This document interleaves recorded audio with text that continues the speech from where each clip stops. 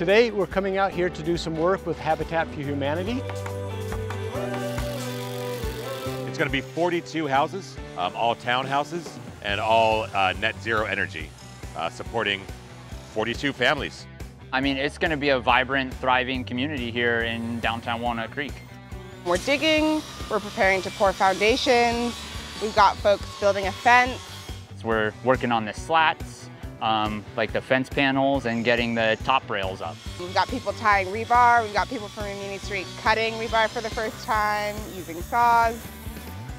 So we're all out here together learning a bunch. Putting in work, putting in work.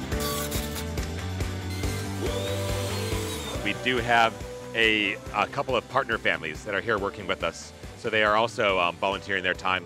Well, I think it's wonderful. That's part of what makes Habitat so successful, is that those who are benefiting and getting the houses have to put in sweat equity.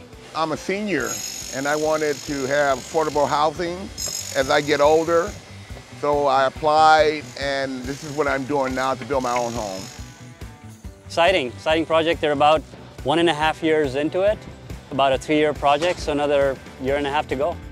So when we get groups like Rimini Street who come out, it makes our job a lot faster. You got like 25, 30 people out here. It's a massive amount of work getting done.